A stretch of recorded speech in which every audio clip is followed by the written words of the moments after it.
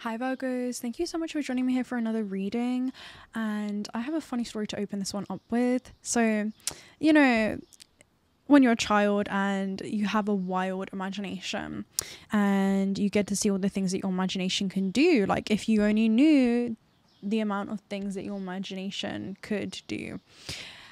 And you guys have mastered the art of a quantum leap right now, which is basically you guys tapping into that imagination and nourishing that creative aspect of your mind and knowing that it's just a preview of life's upcomings.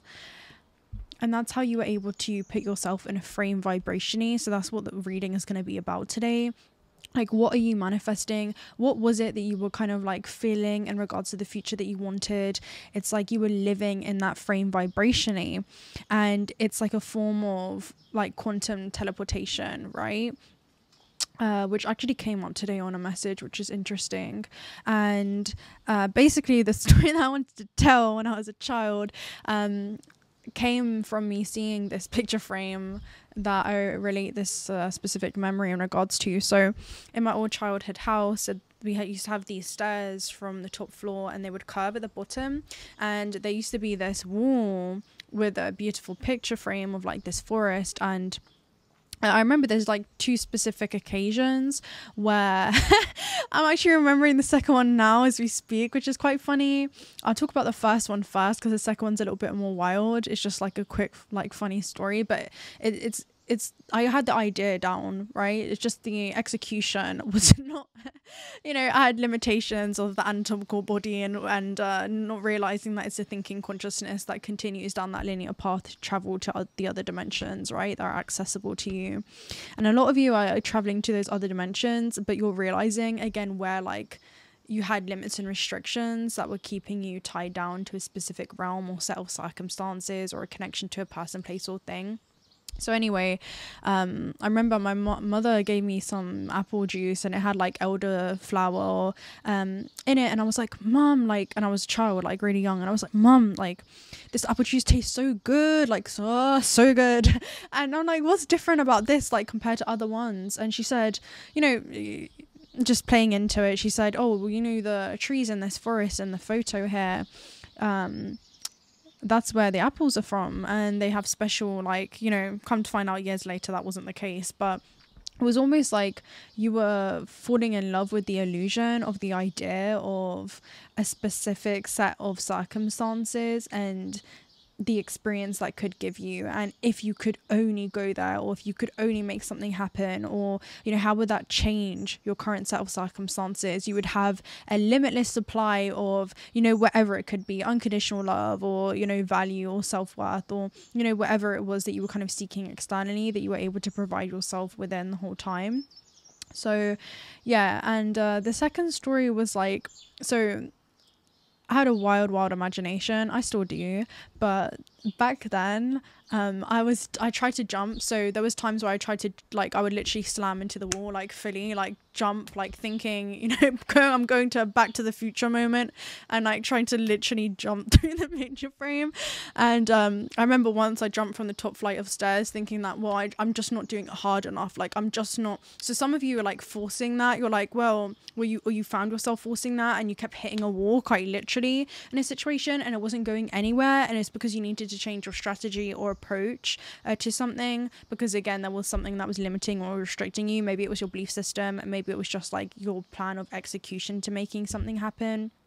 And it was realizing that before you can go to external places, you have to be able to allow the universe to take you to an internal place. And a lot of you, that is through quantum time manipulation. So it is going to be through putting yourself in that frame vibrationally. And when I say that, I mean, you can leverage as a quantum being and actually send out those signals by feeling the emotion of your future before it comes, so that you're ready to receive it in the now, so that you're ready to embody that in your very vessel.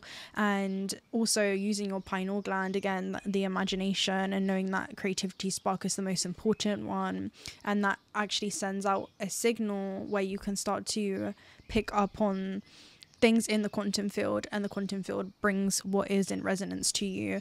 So again, a lot of you will have mastered the art of doing that, and that's why you like did that quantum leap and you guys have stepped into this new reality that you're now experiencing. So yeah, that was like a visual representation of what spirit was showing me in regard to that. But yeah, that's basically what was going on. You know, again, you're jumping into picture frames, you're preparing yourself vibrationally to jump into a new frame of life so that it can appear beneath your feet and you don't have to seek you know, this experience externally from whatever it is that you're manifesting. So anyway, that's what we're going to talk about today. Like, what are you actually calling in and attracting? Like, what frame is Virgo visualizing for themselves? And you know, how are they leveraging as a quantum being during this time? So I was actually being guided to open this reading up with your astrological theme and just see kind of what's going on in regard to this next frame that you guys are stepping into.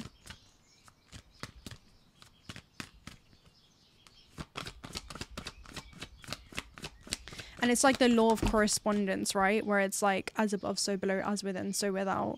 It's like the power of the mind. Like, again, look at all the things that your imagination can do, as in the heavens, so on the earth. It's like it happens in the higher realms. It happens in the metaphysical realms. It happens in invisible, unseen forms before it can actually be anchored down and become a physical, tangible experience for you guys. Because, again, things do move in a slower, denser form. And sometimes, you know, in our anatomical body, again, the thinking consciousness wants to extend beyond down that linear path. Everything is vibrating in that superposition. So the first law of quantum physics is there is no boundary between matter and energy, and it can act when measured as something that is vibrating here and also over there. So if something that you don't like in regards to your reality in the here and now, and you're envisioning something that's happening over there, well, how can you make that shift? How can you go there instead of here? And how can you align your actions accordingly to follow through with that intention to go over there with that action, you know, if that makes sense. Anyway, we have a time of celebration, success and fun. So again, Sun and Leo, all about that inner child. This is about creativity. So a lot of you, this is actually restoring like that hope and faith in life and all the things that, again, your imagination can do. You know, you've got children actually having the time of their life here and enjoying the present moment, knowing that happiness is going to be a state of being, which is how you choose to react to circumstances and how you choose to deal with them. So yeah, a lot of you, again, this could also be fifth house energy. So this could be something romantic, maybe it's something creative in regards to life, maybe it's just getting that flair of creativity back. This is about the sun as well. So this is about you guys just feeling that life force and vitality kind of coursing through your veins here, feeling like you're taking more control over your purpose, destiny and fate. And again, you guys putting yourself in that frame vibrationally and leveraging as a quantum being is a fourth dimensional experience where you start to, again, like have woven things in the metaphysical realm, and that will eventually be anchored down into a three-dimensional experience. And then you start seeing the power of like the fifth dimension, where you have the tesseract and the dimensions are stacked upon each other, and you can literally move through dimensions quite effortlessly there. And we have a change in your emotional life with Moon and Scorpio. So again, a lot of you, this is a transformation when it comes to maybe things that you're romantically attached to, people that you're romantically attached to, and that kind of transforming. Maybe this is Pluto, like some kind of death and rebirth that's kind of happening there in Mars, very physical ways. And the moon is like you're kind of picking up on this. A lot of you are intuitively picking up on this, that certain people cannot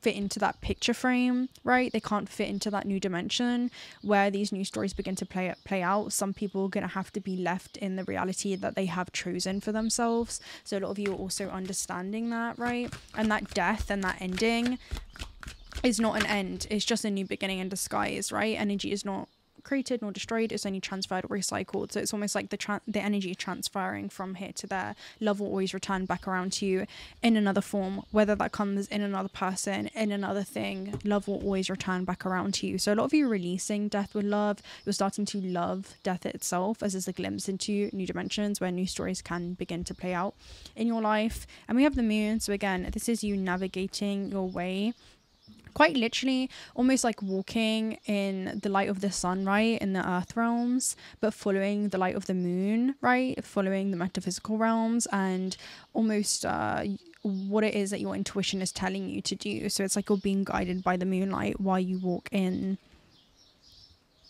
the daylight, if that makes sense. And we've got ninth house, so you could just be having a whole new world shift and viewpoint. This could be about philosophy. This could be you guys preparing to broaden and expand your horizons. There's some kind of migration, whether it be physically, mentally, emotionally, spiritually for a lot of you. It could be about some kind of spiritual evolution that is happening and you guys evolving onto this next phase, step or journey in your life. So with that being said, let's go ahead and open up with the tarot and just see what it is that you guys are calling in, what it is that awaits you on this specific continuum for my Virgos. Let's see what awaits Virgos on this path as it unfolds. I'm hearing, or who awaits.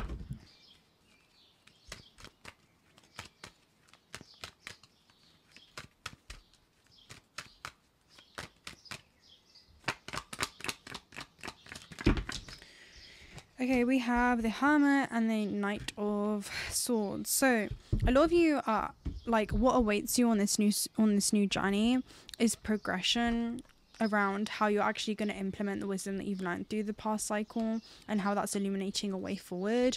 A lot of you, there's going to be serious progression, especially when it comes to like rapid expansion and knowledge of the self, okay? And also like the esoteric knowledge. Like a lot of you, something could be kind of rapidly like accelerating. Maybe this is to do with your career or other life goals that you've set for yourself, but some of you are going to be guided like on this spiritual journey, like you're following the river of stars and seas that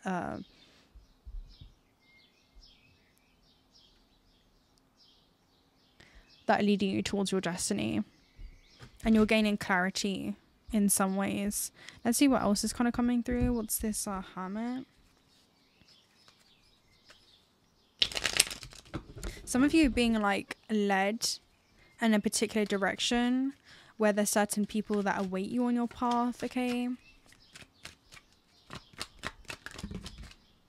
We have the Devil and the Hermit, which is really interesting. It's kind of playing off the last reading that we did, right? I'll link that in the description box down below because I think that will come first.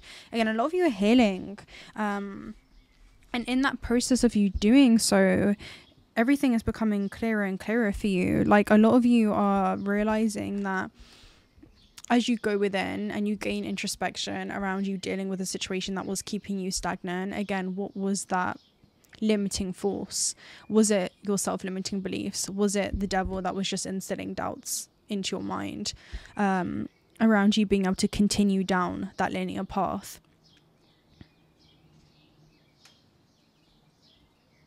Yeah, this is about you extracting wisdom as you were dealing with the devil gatekeeper.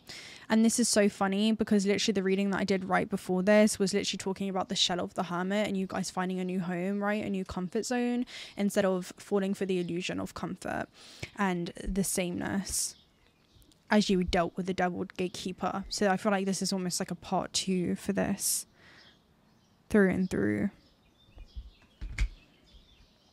And the hermit is able to release the stories that have played out, okay, and this particular gatekeeper that he's learned a valuable lesson from, and he moves forward wiser because of it, okay, wiser about who he is as an individual. And it's like he knows thyself, and he's no longer living a life based on the illusions that others choose to create for him, okay? So a lot of you, there's almost like some kind of deprogramming that you could be going through. And you're kind of reprogramming almost like your soul and listening to your inner navigation system here. Following that inner compass of the soul. And you're seeing how this kind of particular set of circumstances has really set you up for success.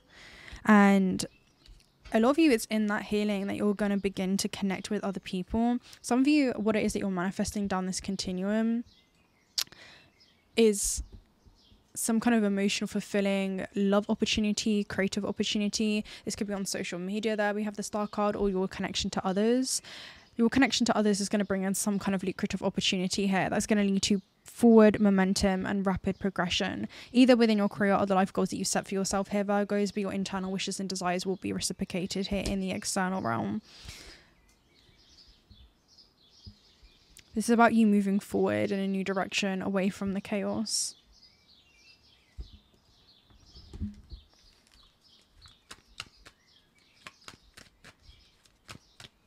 Some of you, this is new friendships with the star card. Again, new love offers. There's something about you getting back out there in the world after a period of isolation, okay? Like, again, this is someone that keeps you very, very isolated. Maybe for a period in time, you wanted to also kind of remain in solitude and just go through some kind of introspection to protect your energy in some ways.